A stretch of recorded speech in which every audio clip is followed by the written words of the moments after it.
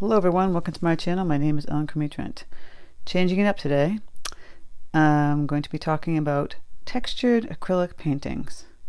This is a painting I just finished, and the actual demo will be up on my other acrylic channel called Amazing Art. You can click on my homepage on YouTube and you will see that page and go over there and check it out. But today I'm going to talk about how I go about getting these lovely thick textures you see on this canvas. So let's get started. So, well, you might buy paints like this that are thick body paint, and you can generally use a lot of it, like you see on my palette here, and place it down. But to get to real true texture, you gotta use this stuff. It's called flexible molding paste. You mix this paste with your paint. It will give it a slightly lighter hue because it's kind of white. As you see how I mixed, I will show you a snippet of the video, some of the paste with this red, and it made it a little more pink. But it's going to give it this really thick, pasty, kind of almost like cake decorating frosting. And then you take your palette knives and you go about placing it on the painting. Now I've used several palette knives in this painting. I don't know the names of these because they're actually not written, but you can tell by there's a small little rounded top one here, a skinnier one here that's kind of long. I didn't use this one, which I use in a lot of my videos. And you know, to mix up the paint, I used the palette knives.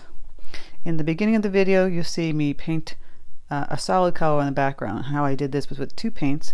I used the basic acrylic from Liquitex, which is a light blue violet and white.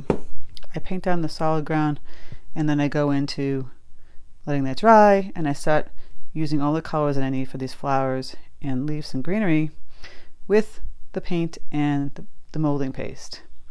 It's a great new tool to use if you're trying to achieve something that has a little more thick grit to it, especially if you have paints like this that are not thick. And even the heavy body acrylics generally do not tend to become as thick as you'd want it to lay, and they might have a little shininess to them, and this molding paste makes it matte.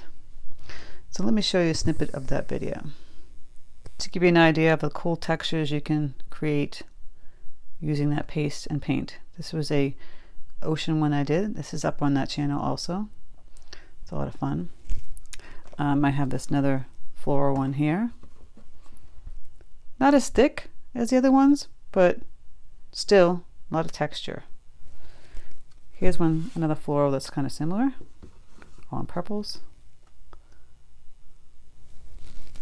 Nice way to go about it. This one was just using the palette knife and not the molding paste. This is a birch tree. So you can create a lot of texture and fun by using thick paint piling on top of each other. Okay, so here I'm using the light blue violet. As you see, I'm dotting it down, and I'll be adding some white paint along here. And then I'm going to just take a flat, simple brush, and I'm just going to mix the paint together on the canvas itself, creating that periwinkle blue tone. I've sped it up here so that you don't get bored with monotony of just painting the paint onto the canvas, but it's pretty simple, straightforward. Just make it back and forth until it's nice and flat and one solid color. Okay, now I'm adding the molding paste, which I talked about. I'll take my palette knife and I'll scoop some of that up in there, like you see, and I'll put it on the palette where all the paints are. You see that? And I'll grab the paint and I'll start mixing it, and you can see how it becomes much lighter pink, and it gets much thicker just by using this particular medium mixed in with my paint. And then I'll grab one of my other smaller palette knives and I'll begin to start to put down the flowers that you see.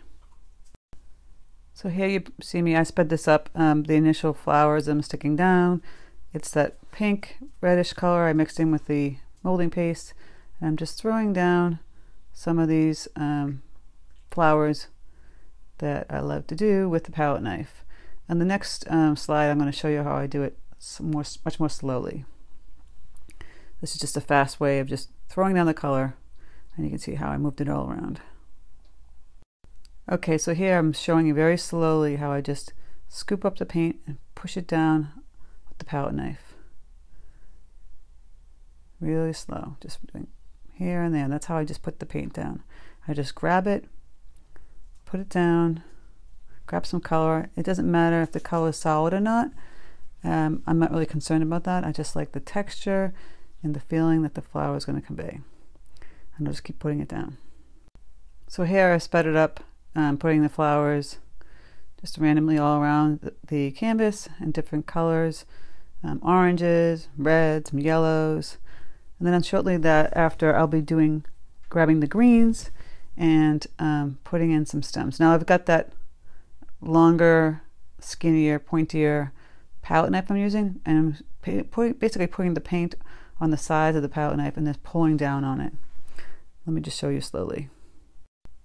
So here I show you slowly how I take that palette knife on the edge and just pull it down.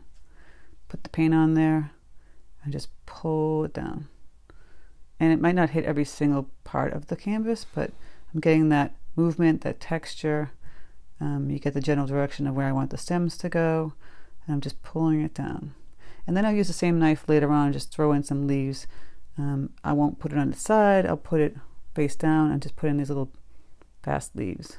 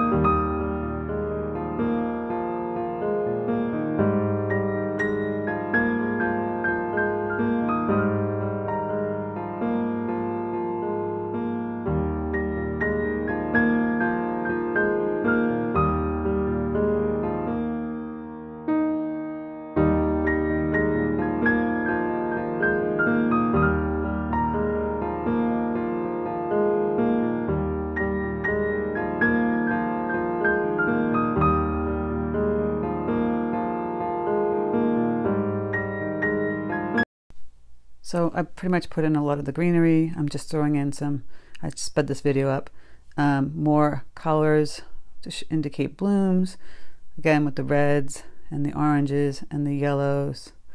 I'll go back in towards the end and I'll add in the centers. I'll add some white blooms, some white centers to the yellow daisies, and then some brown centers to the white daisies, almost black, actually black, and then mix some more colors in, as you see here. It's a fun thing to do. I mean, there's no right or wrong with this. You're just throwing paint down on the canvas with that palette knife, moving it all around, getting that feeling of wildflowers in the field with a lot of texture.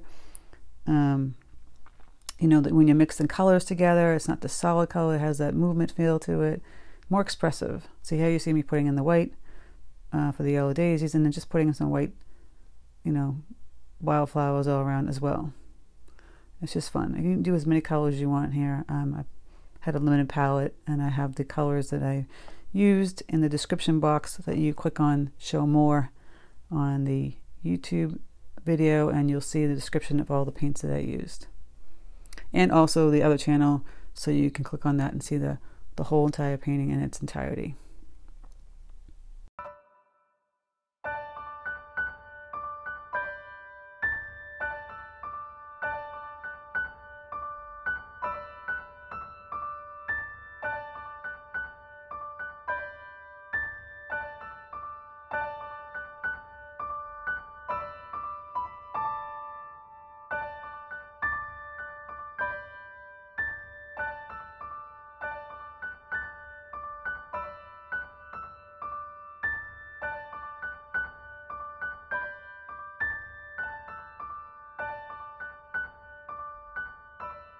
And here's the finished piece that was on the other channel. Well, I hope you enjoyed that short little video of learning about acrylic and palette knife painting.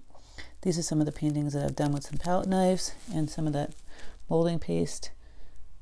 It's a lot of fun to do. You should try it out once in a while. Something new.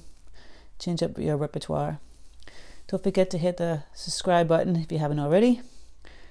And don't forget to check out the other channel. Thanks for stopping by, guys. Have a great day.